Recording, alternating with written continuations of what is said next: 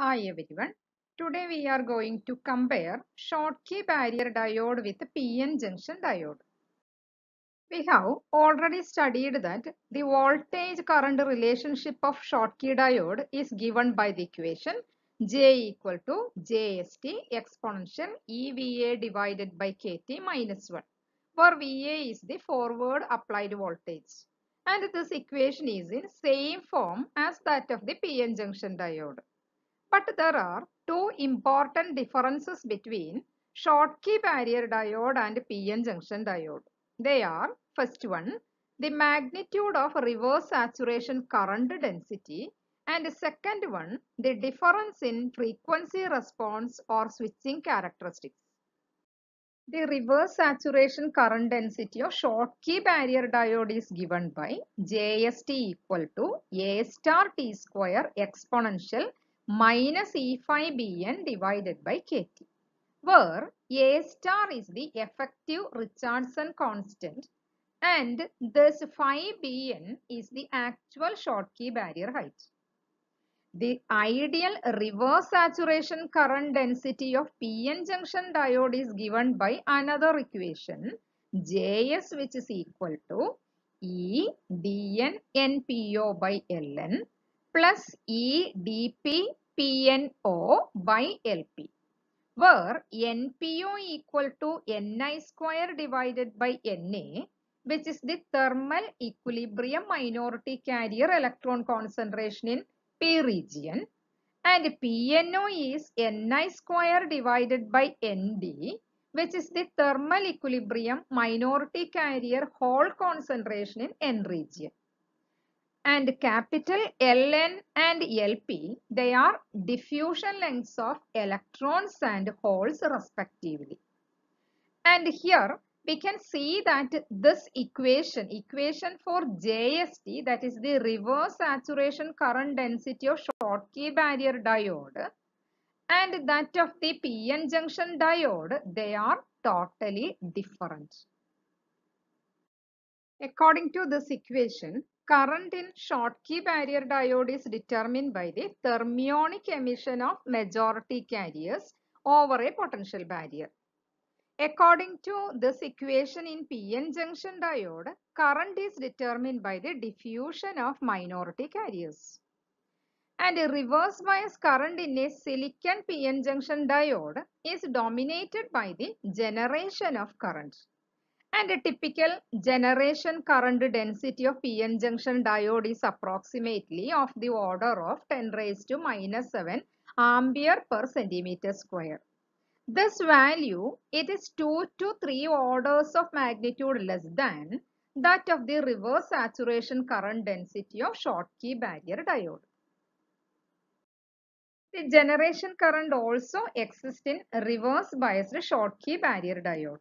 However, the generation current is negligibly small compared to that of JST value. Here we can see that JST is much greater than JS. The forward bias characteristics of two types of diodes will also be different. Here in this figure, we can see the typical IV characteristics of two diodes. And the effective turn-on voltage of this Schottky diode, it is much less than that of the PN junction diode. Thus, difference between turn-on voltage will be the function of barrier height of metal semiconductor contact and doping concentration in PN junction.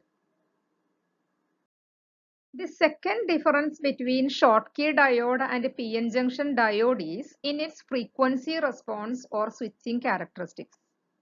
We know that current in a Schottky diode is due to the injection of majority carriers over a potential barrier. If an electron from the valence band of the semiconductor flow into the metal, it is equivalent to a hole being injected into semiconductor. This injection of holes will create an excess minority carrier hole in semiconductor. But the calculations as well as the measurements shown that the ratio of the minority carrier hole current to the total current is extremely low in most cases. So, we can consider Schottky diode as a majority carrier device.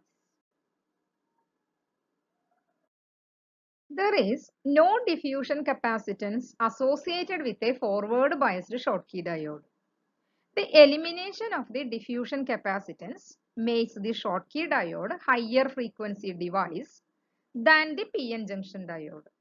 Also, when switching a Schottky diode from forward to reverse bias, there is no minority carrier stored charge to remove.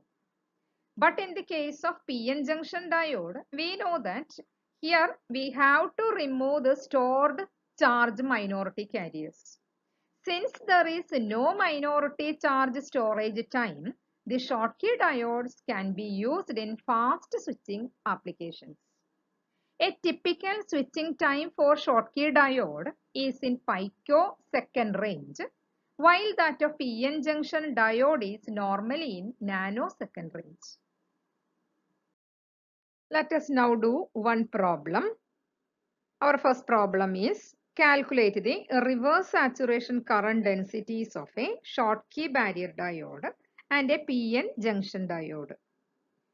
Here the tungsten barrier on silicon with a measured barrier height is given as E5Bn approximately equal to 0.67 electron volt and Richardson constant and T values are given. We know that reverse saturation density of Schottky diode JST equal to A star T square exponential minus E5Bn divided by KT. Now substitute the values of A star T as 300 and E5Bn as 0.67 and KT value we know that it is equal to 0.0259. We get the answer as 5.98 into 10 raised to minus 5 ampere per centimeter square. For calculating the ideal reverse saturation current density of PN junction diode, consider the silicon PN junction diode with these parameters. We know that Na equal to 10 raised to 18 centimeter raised to minus 3, Nd equal to 10 raised to 16 centimeter raised to minus 3, Ni is 1.5 into 10 raised to minus 10 centimeter raised to minus 3, dp 10 centimeter square per second, dn 25 centimeter square per second, lifetime of excited carrier tau PO equal to 10 raised to minus 7 and that of tau NO is 10 raised to minus 7. Now we can calculate the diffusion lengths LP and LN using the equation root of dP tau PO and Ln equal to root of dN tau NO. Then we get the values as 1 into 10 raised to minus 3 centimeter and 1.58 into 10 raised to minus 3 centimeter. Then we can calculate PNO using the equation Ni square divided by Nd and we get the answer as 2.25 into 10 raised to 4 centimeter raised to minus 3. And NPO as Ni square divided by Na which is equal to 2.25 into 10 raised to 2 centimeter raised to minus 3.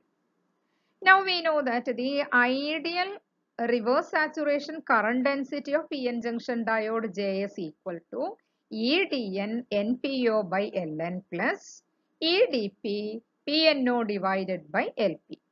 Substituting all these values, we get the answer as 3.66 into 10 raised to minus 11 ampere per centimeter square. So comparing the value of JST and JS, we can see that the ideal reverse saturation current density of the Schottky barrier junction diode is orders of magnitude larger than that of the ideal PN junction diode. Next problem. Calculate the forward bias voltage required to generate a forward bias current density of 10 ampere per centimeter square in a Schottky barrier diode and a PN junction diode. Here the temperature is given as 300 Kelvin. JST equal to 5.98 into 10 raised to minus 5 ampere per centimeter square.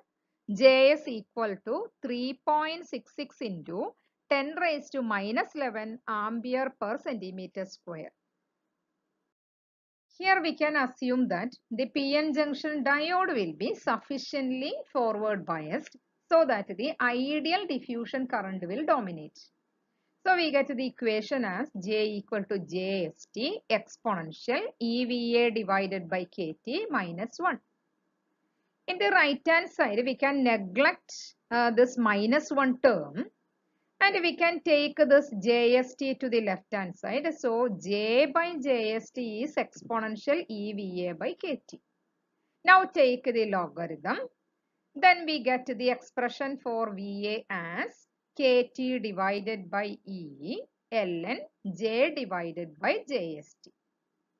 KT divided by E, that is our VF.